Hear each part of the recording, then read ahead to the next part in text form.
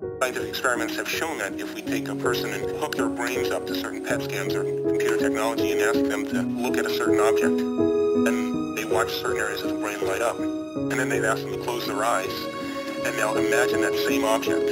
And when they imagine that same object, it produced the same areas of the brain to light up as if they were actually visually looking at it. So it caused scientists to back up and ask this question. So who sees then? Does the brain see?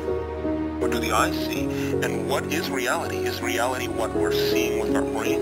Or is reality what we're seeing with our eyes? And the truth is that the brain does not know the difference between what it sees in its environment and what it remembers, because the same specific neural nets then fire. So then it asks the question, what is reality?